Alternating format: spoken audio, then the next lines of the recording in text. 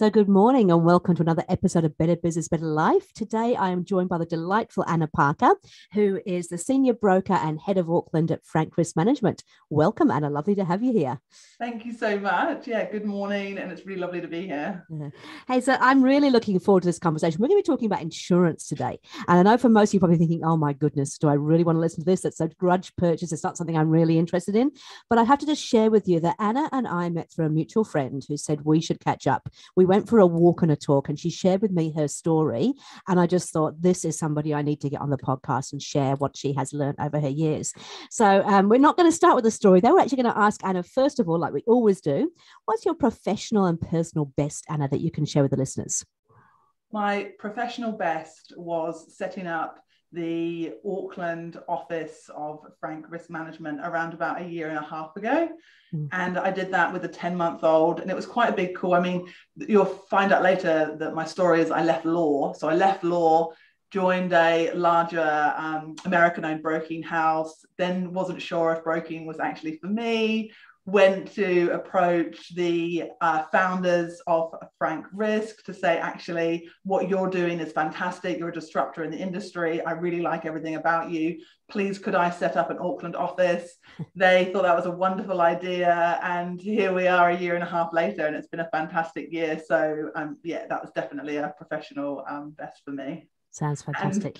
And in terms of a personal best, I know that everyone's going to say this, but it is true. So my 2.5-year-old, I have a 2.5-year-old girl, and that's definitely a personal best. Yeah. Because she's just so bold, sassy. She's really determined. She always talks back to me, which I love. Strong-willed. She puts me in my place. The other day, I did her hair.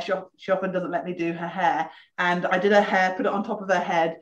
And she touched it and said, no, mummy, that's wrong. I want hair like Elsa. Elsa has hair that wraps around her neck.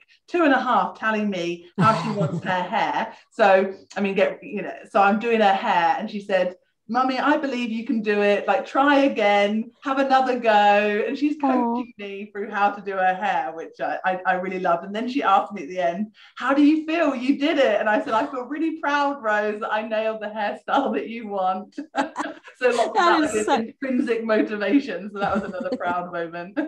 That is so awesome. It sounds like she may pick up some characteristics from her mum there, I think. Yeah. So we're going to talk about your story now. So this is really important. So, you're working with Frank Risk Management right now, who's got a team of 40-odd staff, but that's not where you started, right? Your life was very, very different a few years ago, wasn't it? Yeah, exactly. So you might have picked up an accent already. I'm from England, and I was born in Southampton. I moved over here about 15 years ago, and at which point I, for many years, was an insurance litigation lawyer. And what that means is that the law firm that I worked for was appointed by insurers as a panel law firm to act on claims that were really complex or difficult. So insurers have their own in-house claims team. And when anything gets difficult, high value, complex, or they just need an external legal counsel, then it gets farmed out to external lawyers. And I was one of those panel law firms. So I acted on a variety of claims across all insurance policies in defense litigation. Wow. And I did that for a number of years. And part of what I was discovering was that it's amazing when your insurance policy responds and you pay all this money for premiums and you think, right, well, something's happened.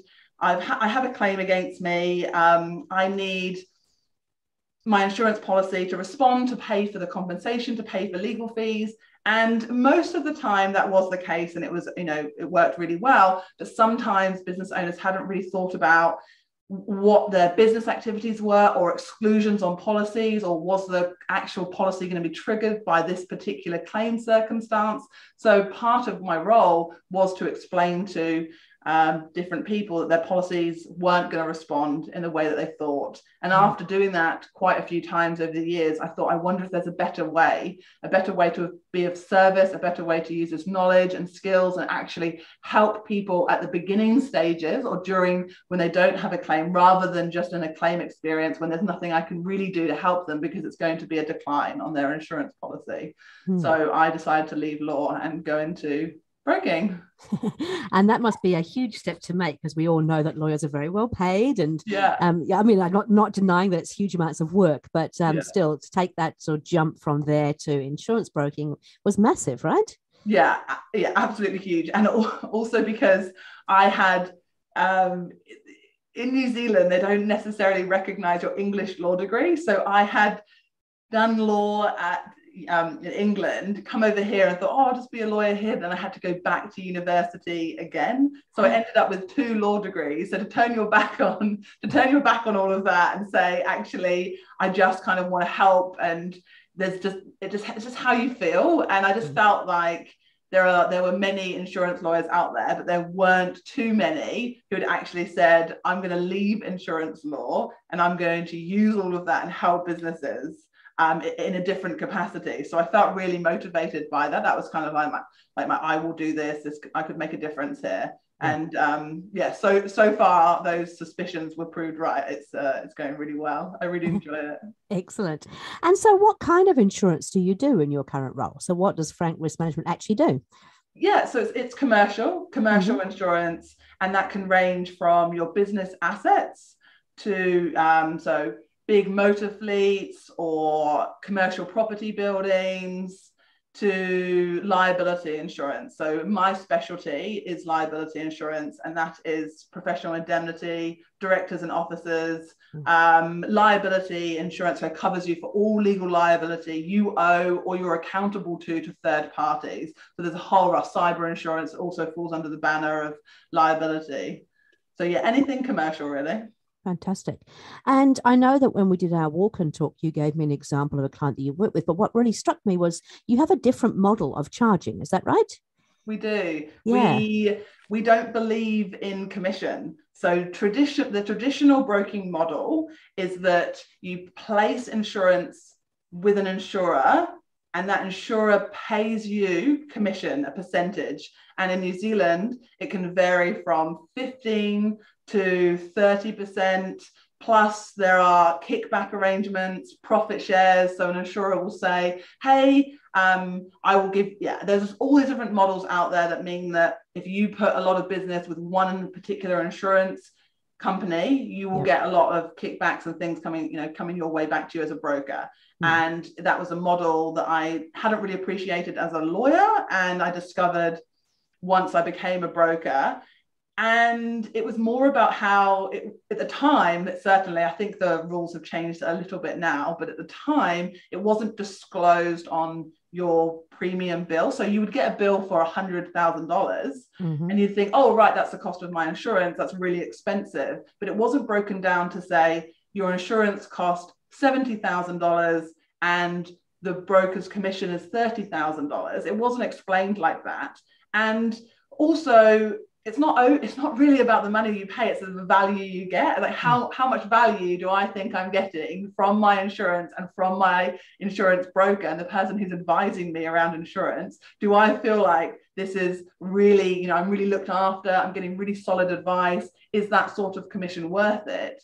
And when you flip it on its head and you say, we will operate on a transparent way, so we will provide our services at an hourly rate like a lawyer would charge, or fixed fee, or however it is, suddenly the clients will think to themselves, oh, this is so clear. I really appreciate someone showing me exactly like the cost of what your insurance is, and then what I'm paying someone to give me advice around all of it. And yeah, it's quite a game changer. And another really important point about commission is that when you're paid by an insurance company, to me, it seems like quite a large conflict. So you come to me and say, hey, will you give me some insurance advice, place my insurance, go to the market, get all these different terms back.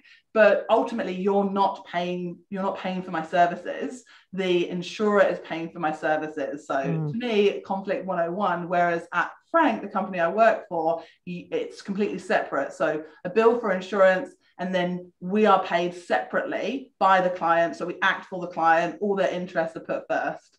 Yeah. And so, as you said, it can be a fixed fee or it can be an hourly rate. And so you're not saying that insurance brokers shouldn't be paid for the value that they add. Absolutely the opposite. You're saying that actually they should be paid based on the value that they actually add. Correct. Yeah. Correct. Yeah, definitely. Okay. And so tell me about the kinds of insurance that business owners should be thinking of. And also, if they're going to go to a broker, what should they have already thought of before they come to you? Yeah. So, I mean, there's a couple of aspects there that your basic insurance policies that kind of, if a startup came to me and said, oh, I'm just getting into business, what sort of policy should I look at? You have to split it into two camps. So you've got your physical assets, what's tangible. Do you own any buildings? Do you own any stock? Do you have any office equipment? What can you physically touch and what's tangible? And also the liability. So what things could go wrong? So what's worst case scenario where things could go wrong that you can transfer some of that risk to an insurer. So when you think about physical assets, you have your material damage. So you're insuring the stock, the office furniture, whatever it is, so material damage. And then you can also have business interruption, which would provide financial assistance in the event of a material damage loss. And then also your commercial motor. And then when you go into the liability area, some of the policies would be general liability, which covers property damage and personal injury to third parties. So such as a tradesman might accidentally fracture a water pipe, causing some damage. Professional indemnity is also a big one. So if if your business offers services or advice to people, and that third party suffers a financial loss because of something you said or some of the advice you gave, then a professional indemnity policy would pay for those defense costs and any compensation to that third party. And then another one that people don't really think about, especially in the startup stages, is directors and officers insurance. It's also known as D&O, and that's designed to provide financial compensation to help directors and officers against allegations of mismanagement while they carry out their duties and their day-to-day management of governance of the company. Okay, so that's if you're starting up. What if you're an established business? Let's just say you have a lot of that cover. When would you consider reviewing it? How often should you review it? Why should you review it? What will you do in that situation? Yeah, so bare minimum is every year to review, to sit back and say, has my business changed? Have the activities changed? What am I doing? Otherwise, I would also recommend every 6 months, really, to say, like, what's going on? Is there insurance out there that has come onto the market or something I haven't really considered? So cyber insurance would be a big one at the moment. A lot of people, business owners that come to me, don't really have or haven't thought about cyber insurance. And there's two aspects to that, which is whether you need cyber insurance or whether you need to kind of put more risk mitigation practices into how you protect from cyber criminals and all those sorts of things. So that's kind of twofold. But yeah, it's really looking at it and thinking, I know, like we talked about earlier, that insurance is a grudge purchase, but paying a lot of attention to it and thinking, is this what I'm doing? Is my business still in the same, have I changed staff, activities? Like, what's different about my world that someone should come and look at? And also claims, like if you have an insurance claim, so to kind of analyze after the insurance claim and say, oh, what worked well? My insurance paid out, or the insurance didn't pay out, and what could have been done differently? Do I need to pay attention here, or are there risk mitigation practices that we need to start looking at? Yep. Yeah. And I think especially in current times, with all the changes that are going on around the world, with COVID kind of prompting some of them, but even so, it's changed the whole way that we work. It's probably a good time to actually go, am I doing the same as what I was doing 6 months, 12 months ago, or have things changed significantly? And therefore a chance to review it. Yeah, exactly. And also looking at your insurance policy, the documents itself, and getting the documents out. I'm not saying reading the whole policy wording. I'm saying grabbing the insurance schedule and looking at it and thinking, what does that exclusion mean? So your policy schedule will also contain exclusions, endorsements. What do they actually mean?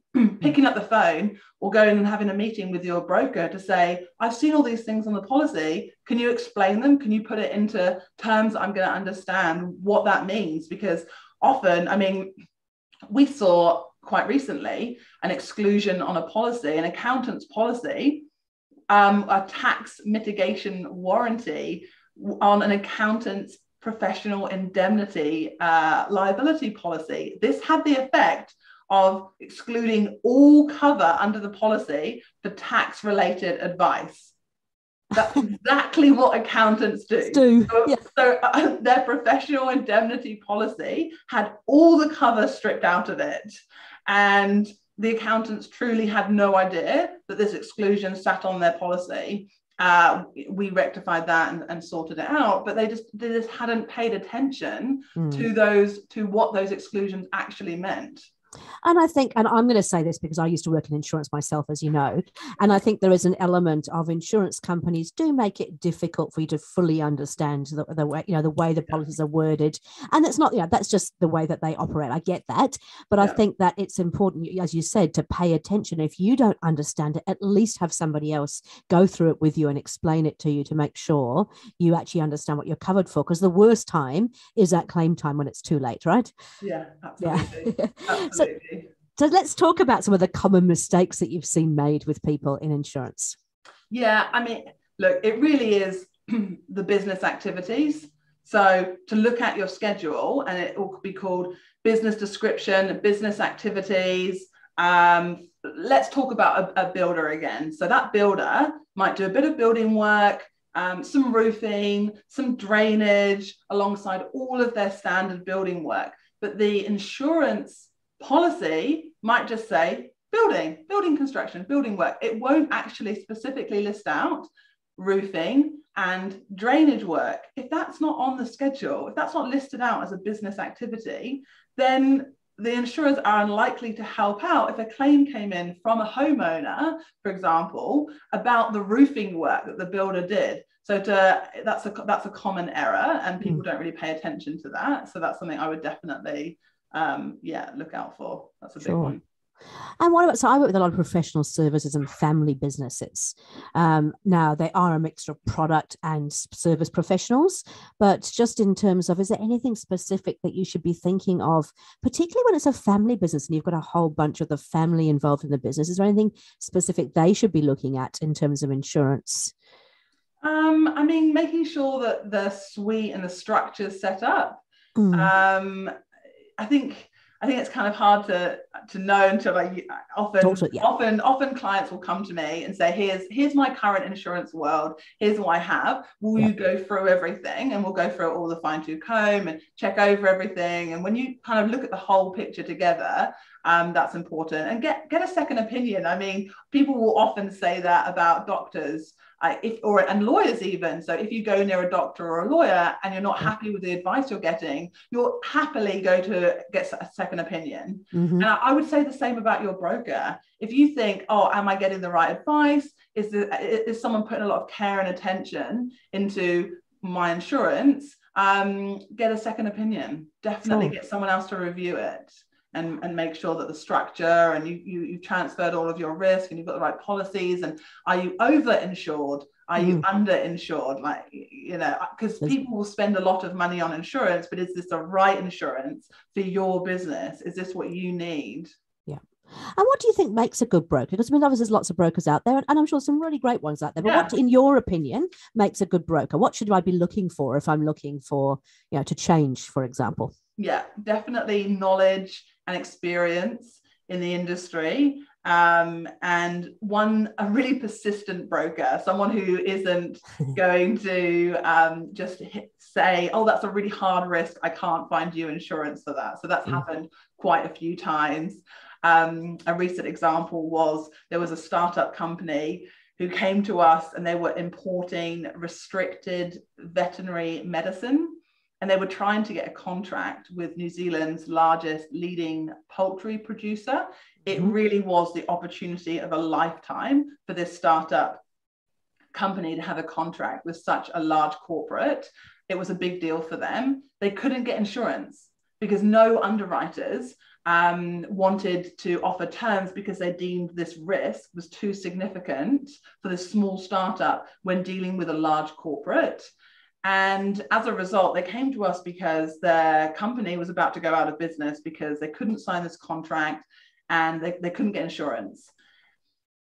And the ones that were going to offer insurance were going to put what's called a total product efficacy exclusion on the policy. I'm not going to go too insurance geek on you. I'm not going to delve into that, but just like it was a bad thing to have on an insurance policy. So the insurers who were out there were saying, I will give you this insurance, but for what you actually need it for, I'm going to strip away a lot of the cover, like we talked about earlier. So it was a matter of a lot of other brokers have said to this client, we can't get you terms. We're not going to help you kind of on your own. Actually, how can you work with that client to change their risk profile? Are there ways of putting them in touch with lawyers, for example, to get the right compliance, documents, their risk profile looking better? So we worked alongside that. So it wasn't a case of hearing no from all the market. It was actually like, how can you repurpose and rejig the risk to make it look better to the underwriters? So we worked with them. And I mean, that was an incredible result for this business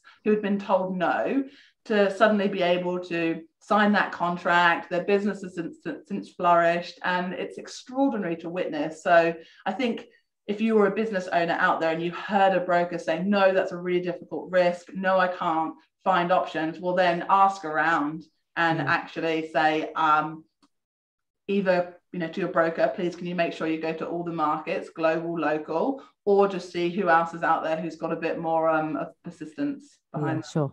And I suppose that also comes at the other end of the thing when it's claim time as well, right? You want somebody to go in and fight for you.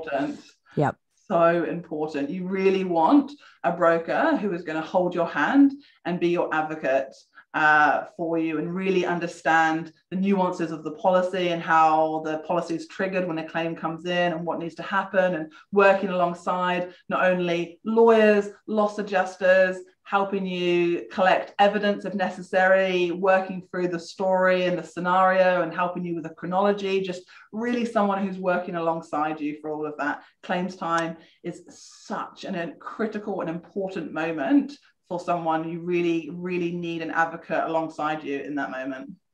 And you're probably going to hate me for saying this, but I'm just thinking back to our original conversation about, when brokers are paid commission by the companies, that's part of the conflict, isn't it? Because when it comes to claims time, there must be something in there that who do they actually work for? I suppose is a question I would ask. Not going to ask you to answer that, but that's what's going through my mind is actually if they're being paid these big commissions by the insurance companies, are they going to fight for your really small claim when they've got this great big book full of insurance with the people who pay them? Yeah. Wow. Yeah. Okay. What any other sort of common mistakes that we should look out for in terms of when you're working through your insurance policies?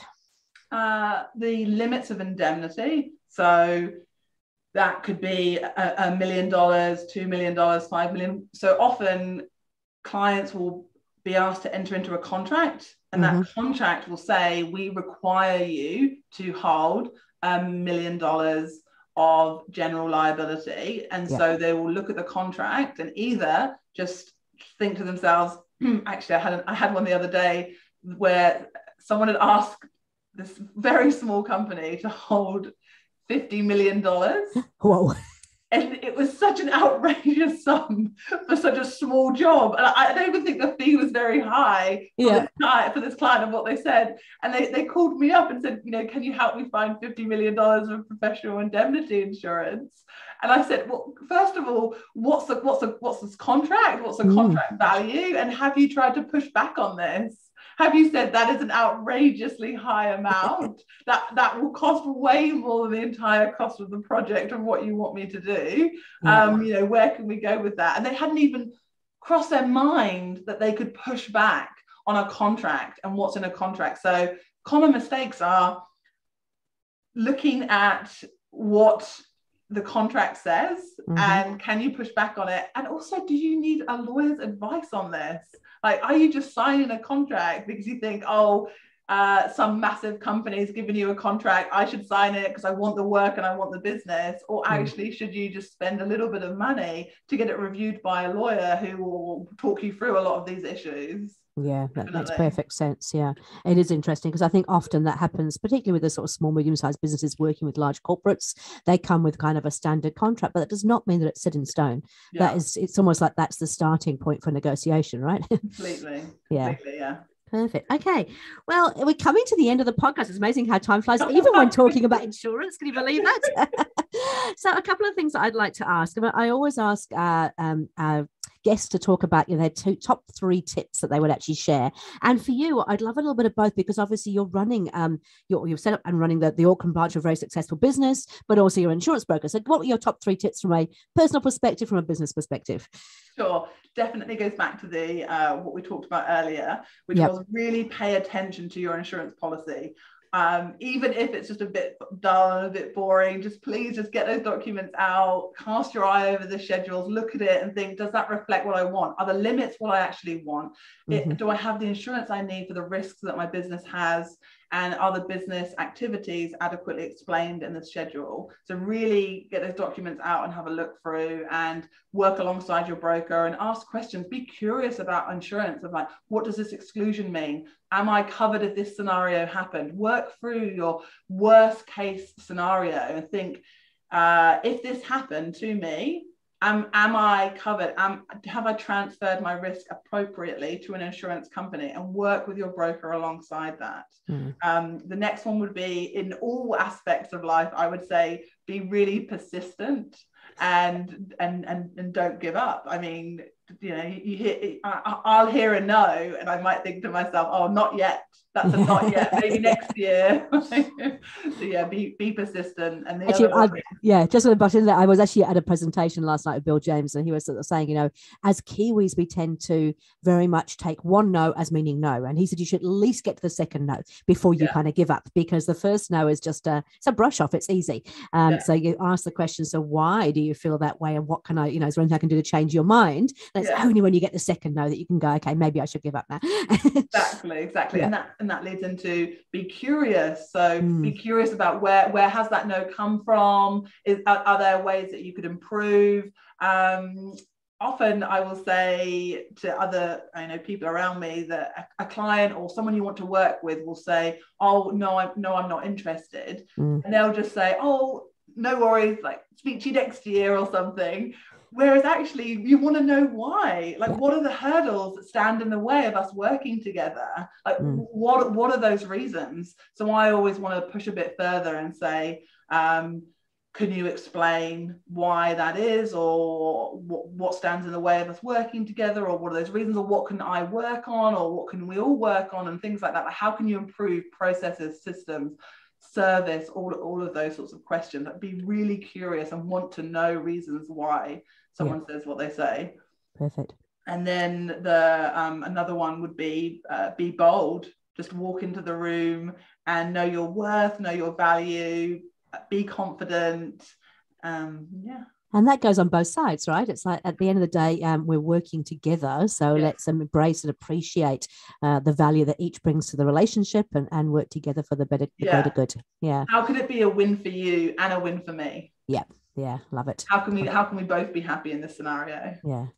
Hey, look, as I said, unfortunately, we are running out of time, but I guess if people want to talk to you, I mean, I'm sure they get huge value out of talking to you. How would they actually get hold of you? What's the best way to do that? And for new clients, how does that work? Yeah, so you can go to, I think you've got a link to my bio, and it has on our website, and it has all the contact details, and you can reach out to me. I'm also on LinkedIn, so you can send me a message there. All my contact details should be easily found on LinkedIn or on our website. And new businesses, just reach out, and we have an initial discovery meeting where I learn more about you and I learn more about your business and what's the right insurance out there for you, and we work through all of this. Yeah, fantastic. I can see you're really passionate about what you do. I guess there's no chance you're going back to being a lawyer, is there? No. Hey, Anna, look, thank you so much for making the time this morning. I know that you've kind of got your daughter off to school and come in and got ready for this podcast. So thank you so much. Really appreciate your time. Look forward to talking again soon. Thank you. Thanks.